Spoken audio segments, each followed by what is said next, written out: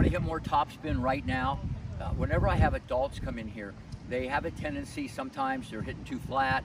A lot of them are old school, they have an Eastern grip, and they're not used to getting under the ball. In a blink of an eye, in 2 minutes, they all freak out because I reverse engineer the thing and show them how to hit topspin. Sure, we all know low to high and bend your knees.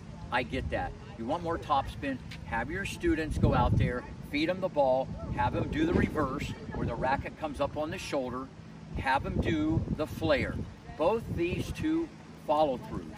And remember what I've always said, the follow-through is a corrective technique. Doesn't make the ball go anywhere. You do it because you won't get injured. But when you do the reverse, the racket's going to go vertical up the back of the ball and produce more RPMs. And when the racket goes around the head, which is the flare, you see this with Rafa and a few other players, it will induce more spin. Work on the follow-through. Those two in particular. You could even also go around the ribs. That one also will make you have more spin. Work on the follow-through with your students. I guarantee you'll get more topspin.